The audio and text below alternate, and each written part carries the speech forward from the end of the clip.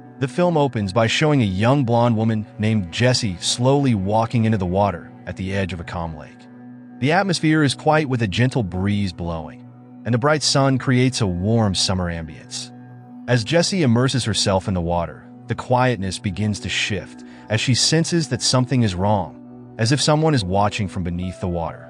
Shortly after, Jessie is slightly startled when her boyfriend, Keith, suddenly emerges from underwater after hiding, and then lifts her from the water onto his shoulders. They laugh together, and their intimacy is evident. Although Jessie initially protests gently, Keith removes her top and throws it far away. As a result, Jessie scolds Keith and asks him to retrieve her top, but Keith just laughs and promises to get it after he finds some food at their trailer. Unbeknownst to Jessie, a much greater threat is approaching. As Keith leaves and Jessie resumes enjoying the water, she suddenly feels a strong pull from below.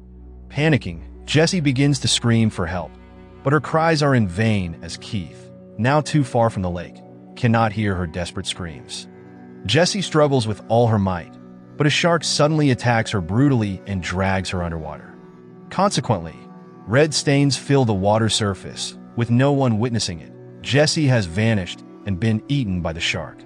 On the other hand, 7 students from Tulane University, Sara, Nick, Beth, Malik, Maya, Blake, and Gordon, are starting their trip to Sara's family's vacation home located by a remote lake, not far from Lake Pontchartrain. During the trip, their atmosphere is filled with laughter and vacation spirit as they look forward to a fun time, relaxing in a large house with access to a beautiful lake. Shortly after, they stop at a local bait shop to buy some supplies. At that moment, Sara, who has not been back to the area for a long time, encounters her ex-boyfriend, Dennis, who seems to still harbor resentment. Along with his friend Red, they begin to harass Sara's group with racially charged taunts, particularly towards Malik, who is black, and Maya, his Latina fiancée. Tensions between the groups escalate, but Sara manages to defuse the situation with her calm and mature demeanor, although she feels uncomfortable meeting Dennis again. After that, they continue their journey to the vacation home by speedboat. Sara, who is driving, demonstrates her skill at controlling the boat at high speeds. However, her behavior attracts the attention of Sheriff Sabin, who decides to chase Sara's group with his patrol boat. Soon after, Sara's friends become worried and panicked, but when the sheriff manages to stop them, the atmosphere changes. It turns out that Sheriff Sabin is an old acquaintance of Sara, and after a brief chat, he also shows friendliness by joining them, drinking beer and laughing. Sabin also expresses his delight at seeing Sara back in the area after not returning for 3 years. When they arrive at the vacation home, the mood becomes more relaxed. Gordon starts teasing Beth, trying to catch her attention with his usual jokes. Meanwhile, Sara, Nick, Blake, Malik, and Maya decide to go water skiing on the lake. Everything seems to be going smoothly until a shark has entered the lake and suddenly attacks Malik viciously, biting and tearing his right arm. Panic spreads among them, so Nick, Blake, and Maya quickly react, trying to save the severely injured Malik. They manage to bring Malik back to the shore, but his right arm is gone. Nick, who is a medical student, acts swiftly to stabilize Malik's condition, using his medical knowledge to stop the bleeding. After that, Nick swims back into the lake, determined to retrieve Malik's missing arm.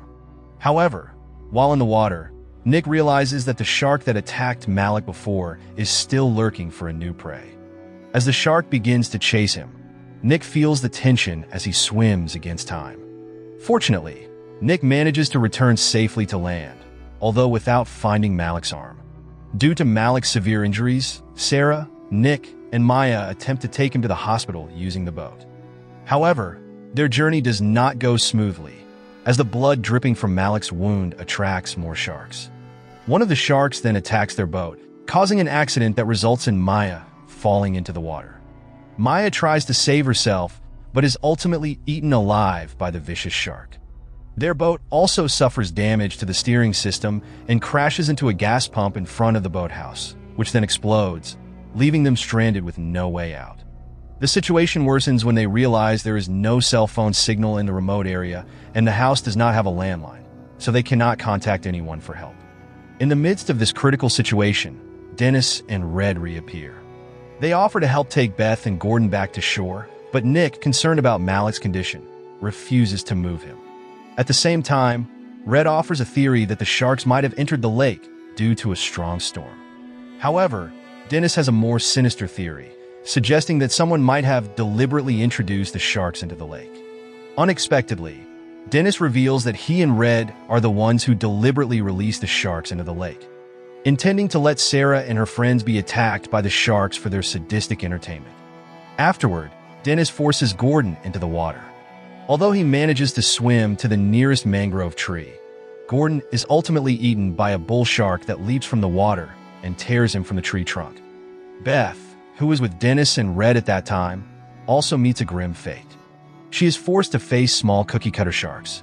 Despite her efforts to escape, Beth also becomes a victim. Back with the remaining group, Blake tells Malik about Maya's death, which enrages him and leaves him feeling desperate.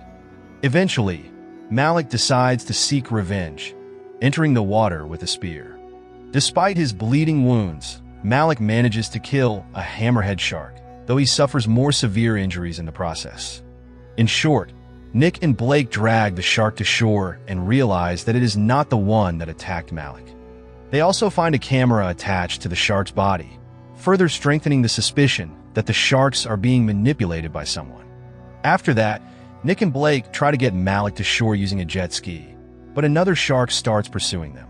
Realizing that Blake could move faster without him, Malik decides to sacrifice himself. Unfortunately, Blake does not survive either, as a large great white shark leaps from the water and eats him. Soon after, Sheriff Sabin reappears, but this time he appears suspicious, while offering soup to Sara and Nick to calm them.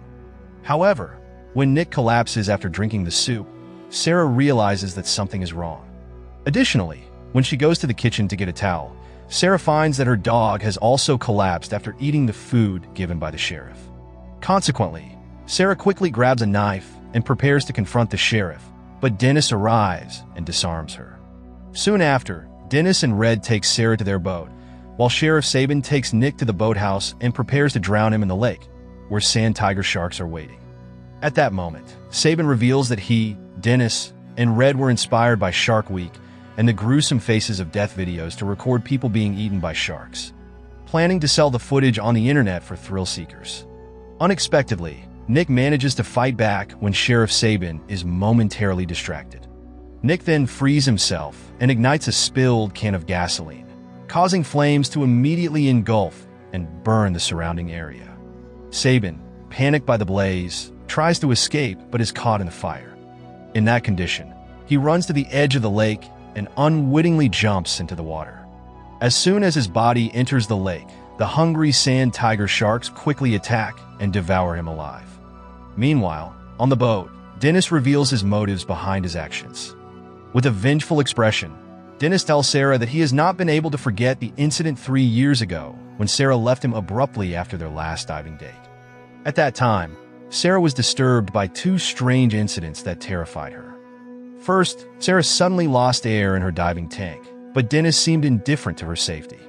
The second was when Sara ended up injuring Dennis with the boat's propeller as she tried to escape after Dennis attempted to attack her in the water.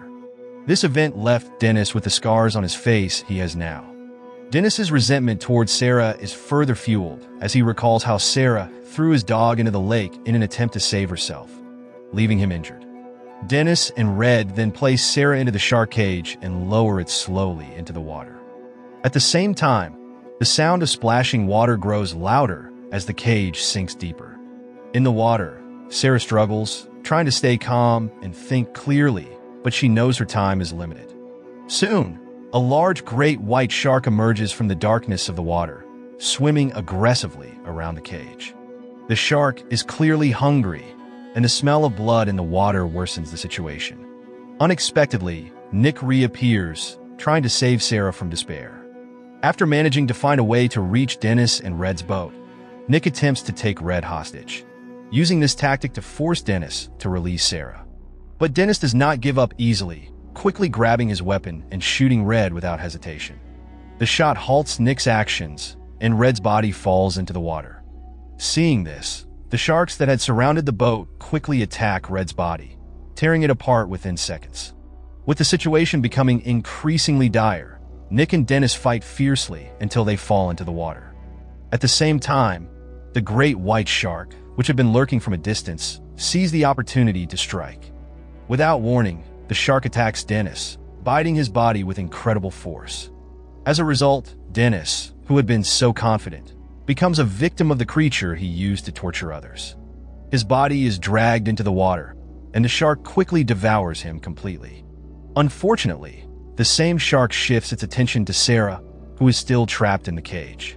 The shark's sharp teeth quickly strike the metal bars of the cage, trying to reach the terrified Sara inside. Sara can also feel the cage shaking violently each time the shark hits it, and the bars of the cage start to bend. In the final moments, Sara's dog, which had previously collapsed from the poisoned food, manages to wake up and helps Nick. Agilely, the dog retrieves the powerhead weapon from the boat, allowing Nick to quickly use it to shoot the great white shark attacking Sara's cage. The bullet from the powerhead hits the shark's head, stopping its attack instantly. With the shark dead, Sara is finally freed from her life-threatening situation, allowing Nick to swim to the cage and quickly free her. The two of them swim with all their strength toward the boat, still floating on the lake surface. Although they manage to escape, Sara loses consciousness from being in the water for too long. Seeing this, Nick quickly starts performing CPR on Sara. He continues with chest compressions and artificial breaths repeatedly, trying to restore her breathing. For a moment, there is no reaction from Sara, and Nick is on the verge of despair. However, with one final push, Sara eventually comes to coughing and taking a deep breath. Sara, with a hoarse voice, thanks Nick for saving her life. They look at each other, filled with relief and a sense of connection after facing the life-threatening ordeal together. Slowly, they share a brief kiss, a symbol of the relief and deep connection they feel after going through the harrowing experience. At first, the atmosphere seems calm for a moment. However, in the distance, a startling sight occurs again. Another great white shark suddenly emerges from beneath the water surface and leaps high into the air before diving back into the dark water. This moment indicates that although Dennis and Red have been defeated, the threat from the sharks in the lake is not entirely over. Moral lesson from the story: never trust a vacation lake that's too quiet. It might be a shark's new snack bar.